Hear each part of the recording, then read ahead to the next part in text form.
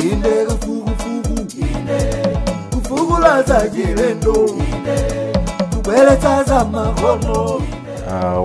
variety release proposal was based on provitamin A, release of provitamin A maize varieties in Malawi.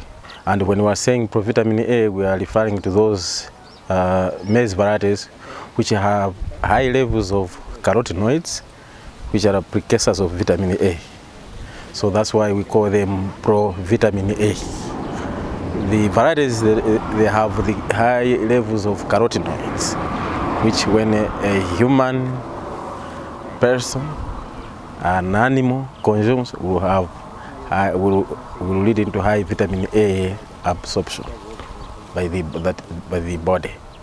For vitamin A, we have prepared extension circulars, and in our extension circulars we have indicated that the farmers should make sure that they use a shield crop when growing this vitamin or orange maize because of contamination or zinnia effect.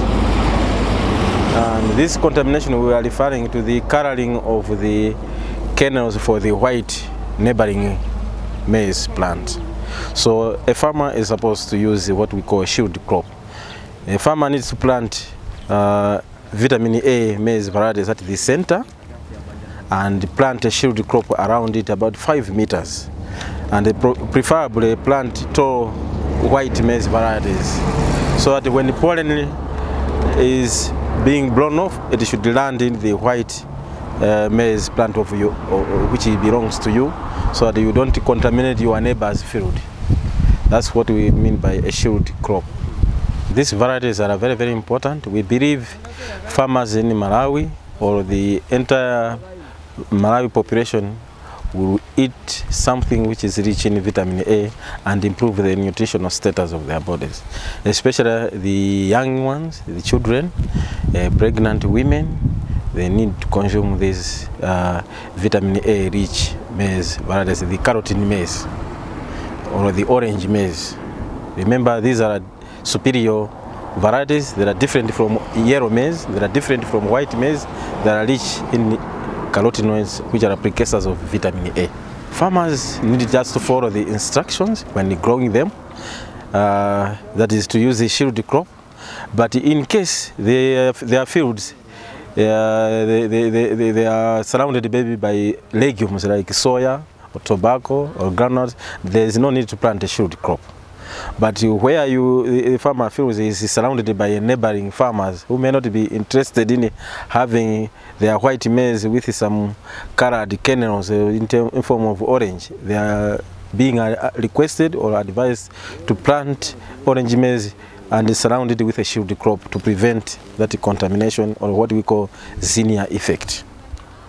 So this is very important that farmers must follow the instruction when growing it. Otherwise, places where they don't have a problem of zinnia effect, where they have plenty of land, there is no need to plant shield crop. You can grow even during winter in an isolated dumbo area. You can grow without a shield crop. There is no problem because there the vitamin A will be just that crop only without any neighboring plant, which somebody can complain that no, you have colored my white maize.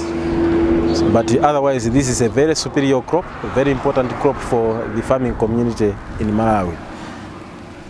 Well, these varieties, they don't have a suitable soils. Maybe the best way to say that these varieties which we have released today and those that were released area, they are suitable for the lowland areas or low altitude areas. They are also suitable for mid altitude areas because they are arid to intermediate. So they can do very well in the lowland areas, they can do also very well in the mid altitude areas. We have those that we release the area, like MH43A is on the market. And shortly we are going to have MH44A, which is under multiplication. I think certified seed production is in progress. It will also be on the market if everything goes on well. As a country, the entire population of Malawi will have improved nutrition, or so let's say nutrition security. We were going to have a Malawi which is healthy. You know, vitamin A is very important. for the immune system of the body, and also for the improvement in eyesight, prevention of night blindness. There are so many attributes of vitamin A. Vitamin A is very important, and even that stunting will be minimized because of these important maize genotypes or maize varieties rich in carotenoids.